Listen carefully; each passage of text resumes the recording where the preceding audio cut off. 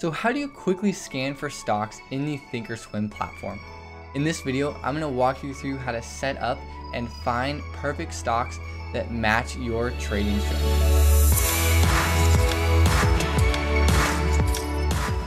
Hey, how's it going? On this channel, you will learn the steps it takes to make a full-time income trading in the stock market. So if you're new here, consider subscribing. And today, we're learning how to scan for stocks in Thinkorswim. So to get to the scan tab, it's going to be at the top here by the Analyze and Market Watch tab. You're just going to click on the scan tab, and then if it doesn't automatically go to, you want to go to the stock hacker part of it, because that is where we're going to be scanning for actual stocks. These other things can scan for actual options and then spreads and just a lot of different features that we're not going to go into in this video. One quick thing, if you don't want to make a scan yourself, if you go all the way to the right over here, there is this little drop down menu and you can load scans that are already here.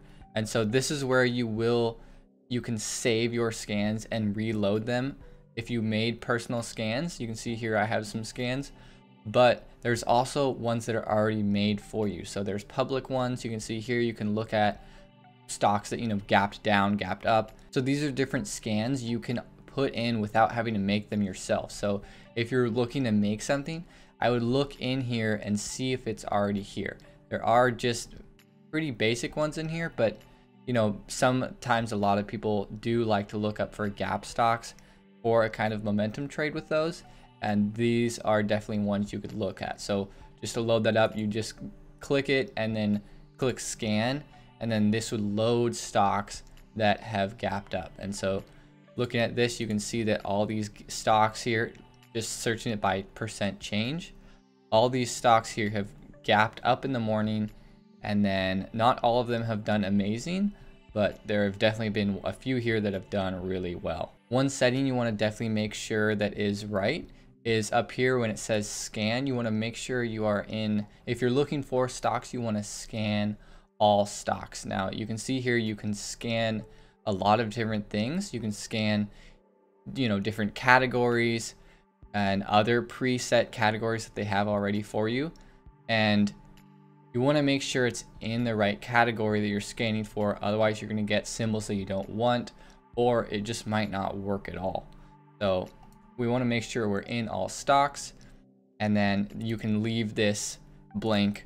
And then to actually make our own, I'm just going to delete these. You have these three different kind of filters up here you can add. So you have add filters for stocks, and so this is going to make more of a filter for the actual stock. So what this is, we can click and add it, and this will be something for the actual stock. So we can look at one thing right here. You can scan for a certain market cap size of a stock. So if you want to trade stocks that are only above a certain market cap or below a certain market cap, like if you want to trade penny stocks, this is a way to search for that.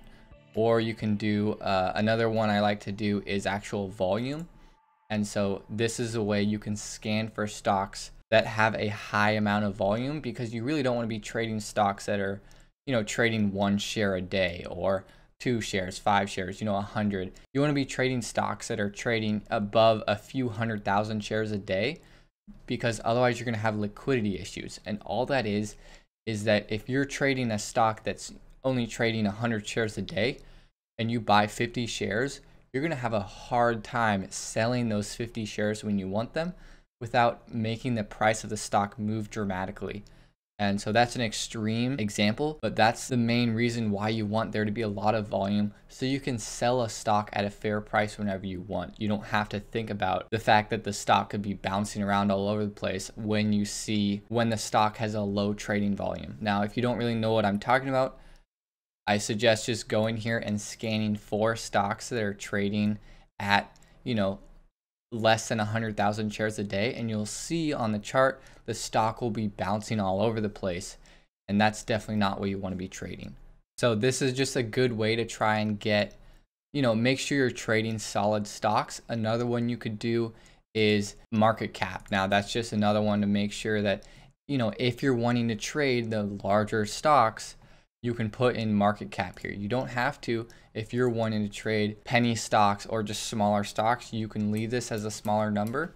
But here you could set it to, I want to trade a stock that is larger than 1 billion, and that'll weed out a lot of small stocks that you probably don't want to be trading, because those things can have crazy out of the blue moves if a large fund or someone decides to dump a bunch of money in them or sell a bunch of them. Because they're valued so small, they might move really quickly. There are a ton of different options in here, and I'll let you look through that on your own time.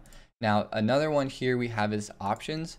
You can filter for what's happening in their options. Now, this is just a way to, look for if something has a large implied volatility. So if maybe options are super expensive and you're wanting to sell premium for those, this is a good way to scan for that. Now, the next one on this one is the add studies. And so this is definitely probably what you're going to be using the most with the stock filter. This is where you will add your studies and different indicators that you use to narrow down a stock for your trading plan. So if we wanted to, just as a basic example, let's say we just wanted to find a stock that is trading above the, the 10-day moving average, right? And so what we're going to do is going to go to popular studies and then moving average scan. And so this will allow us to do any type of moving average. You can see it brings up this bar here. And then over here where it says the type, we can change it to whatever we want. So we can do simple, and then we'll do 10-day moving average. And then here is percent above.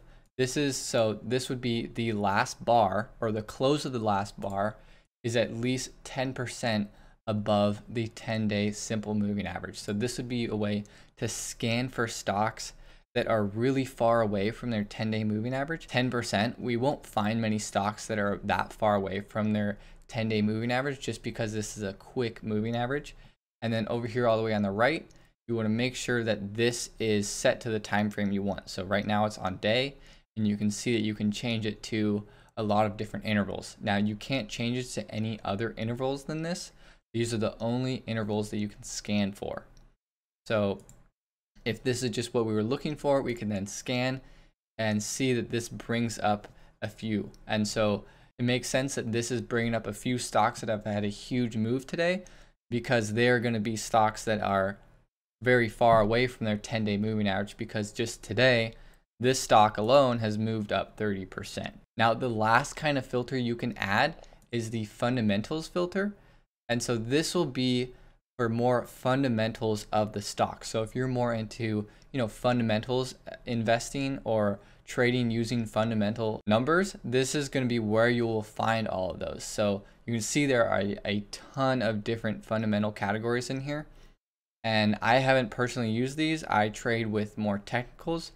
But if you're wanting to look for just about anything in here, it looks like there's, almost 40 or 50 in here. You're definitely going to find probably what you're looking for in there.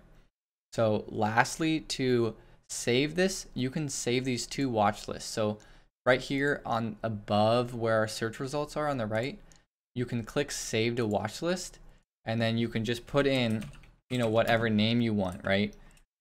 And then save this. And then over here where I have watch lists, I can go to personal, and then that is going to be saved in here. So let's see where that is, simple watch list. And then that is going to be where you can see where these stocks are.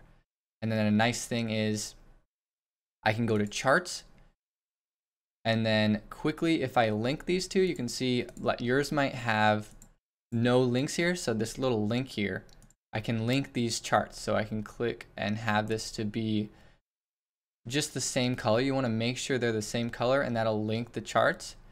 And then all you have to do is click on the stocks in this watch list, and they will automatically go on the chart. So you don't have to be looking at this scan that we had before and then going back to the chart and typing in the symbol. If you have just this watch list over here, you can quickly look through these and then see if they are a stock that you really want to trade. Now, last thing as well is the top right above your scan. This is where you can save scans. So you can save in here. So this is going to actually save to the gap up. I don't want to do that. I just want to save this as a simple scan, and then that will put it in where I can load, and that'll put it in my personal. And so this is where I can then click simple scan, and it will load that up for me. and then I can quickly scan that again if I want to do that. So thanks for checking out this video. If you want to learn more about the Thinkorswim platform, make sure to check out this playlist on Thinkorswim right there. Now, if you want to just learn more about trading and the market in general, make sure to subscribe to the channel. And if you have any questions, don't hesitate to ask them in the comments below.